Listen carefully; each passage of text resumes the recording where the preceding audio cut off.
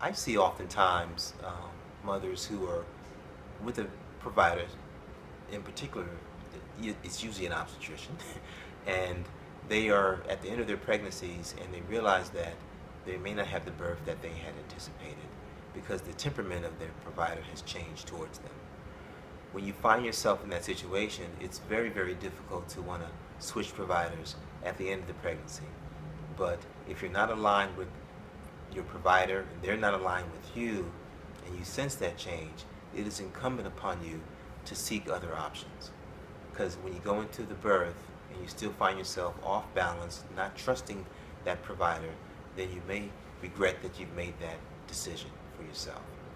You should have the best birth experience you can by being aligned with people who are aligned with you. And it's never too late to change your provider.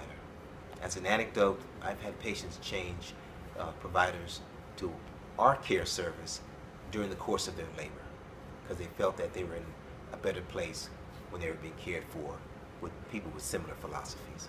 So make the change when you need to.